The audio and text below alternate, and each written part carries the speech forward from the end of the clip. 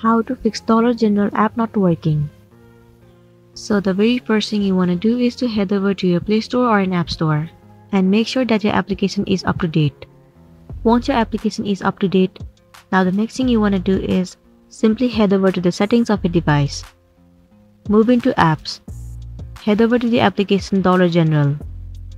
Click on Storage and Cache.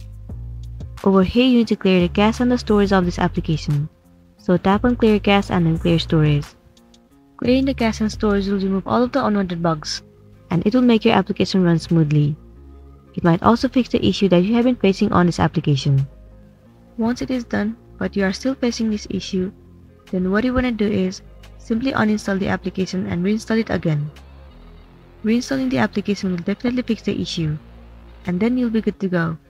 So that's it, and this is simply how you can fix $General app not working. I really hope this video is going to be helpful for you.